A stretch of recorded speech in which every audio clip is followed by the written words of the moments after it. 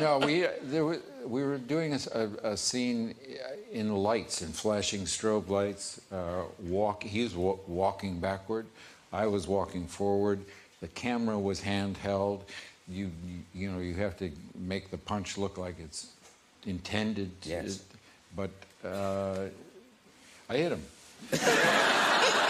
1 out of 100 times I hit him. Right, yeah. I should be lucky I didn't get hit more. It was not a good punch. I tried to apologize. I went to his dressing room, his palatial motorhome, with a bottle of scotch in hand.